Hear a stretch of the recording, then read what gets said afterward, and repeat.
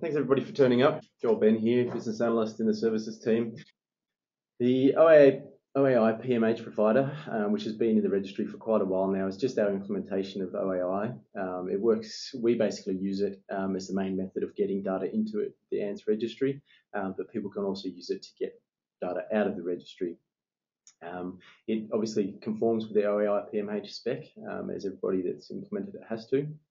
People can use it to export records out of the registry from specific groups which have been recently updated since the last time they asked us for data.